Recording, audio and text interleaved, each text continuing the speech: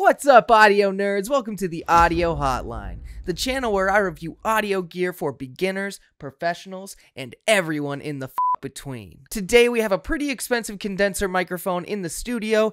It is known as the Sennheiser MK4.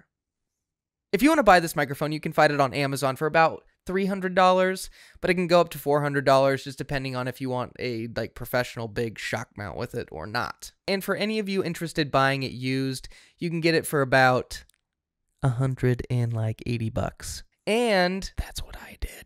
I am personally a big fan of buying used audio gear. Of course, I'd rather go and see it in person before I do so, but if you can go to a place and they have used gear, test it out, see if it works, and honestly, save the money. Today, I am using my Zoom H5 to record this microphone, and the gain is set at actually only about 40%.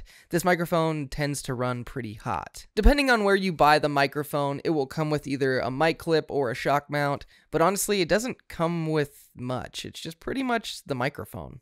Let's go ahead and talk about the specifications of this microphone. For any of you that want to read all of the specs, they will be on the screen. You can nerd the fuck out, but I'm just going to briefly mention a few of them. The Sennheiser MK4 microphone is a condenser mic with a cardioid polar pattern. This microphone does in fact require 48 volts of phantom power, and it has a frequency response of 20 Hz to 20 kHz, with a noise level of 20 decibels and a max SPL of 140 decibels. As far as the build quality goes of this microphone, I actually do think it is really nice. It feels really solid. It's made of metal. The grill does have a tiny bit of give to it. That's the only thing that I would say, it's not great. But honestly, like the little mic clip mount and everything, it all feels really solid. The little nut that they have on here also is really just built well. It's all just really nice. Alright, let's test the MK4 out and see what it can do. If you want to get awkwardly close to your microphone, then this is what it's going to sound like. And if you want a third friend to come over and play Mr. Stedman pop filter, then this is what it's going to sound like. Peter Piper picked a patch of pickled penises. Peter Piper picked a patch of pickled penises. Penises. Peter Piper picked a patch of pickled penises. Peter Piper picked a patch of pickled penises. If you talk into the microphone like this, it sounds like this. If you talk into the microphone like this, it sounds like this. When you talk into the microphone like this, it sounds like this. If you make videos and you don't like to see your microphone on screen, that's fucking stupid because microphones make everyone 10 times hotter.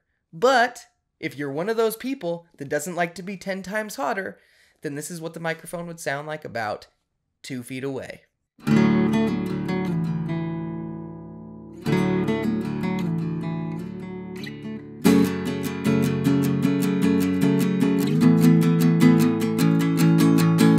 Right now, I'm just doing a quick post-processing test, with some EQ, compression, de-essing, shit like that. Stuff that you would use if you were in a podcast setting or just any spoken word shit stuff. Alright, now I'm going to go ahead and get to my review of the Sennheiser MK4. But before I do that, if you are a new viewer on the Audio Hotline, first of all, fucking welcome, dude! Second of all, I give each piece of gear that I review on this channel a letter grade, and it has to do with price and quality. So for instance, if I give a $5 microphone an A and a $700 microphone an A, it doesn't mean that I think they sound equally as good. It just means that for the price, I thought the $5 microphone was an A, and for the price, I thought the $700 microphone was an A. Now that we've got that shit cleared up, alright, now I'm going to go ahead and go through just the basic checklist of this microphone. I do think the build quality of this microphone is good, aside from the grill just having a little bit of give to it. I think the price is a little bit expensive, but honestly, that is also kind of correlated into the sound of this microphone. I didn't think it sounded awful on the acoustic guitar by any standard. I do think it's more of a vocal microphone, but if this was the only thing you had, dude, yeah, I think it sounds fine on the acoustic guitar. And now, of course, the most important thing, the sound. But before I describe how I feel about the sound, let me go ahead and give you my letter grade for this microphone. I personally give the Sennheiser MK4 a letter grade of an A+. I think that this microphone sounds awesome. I really do.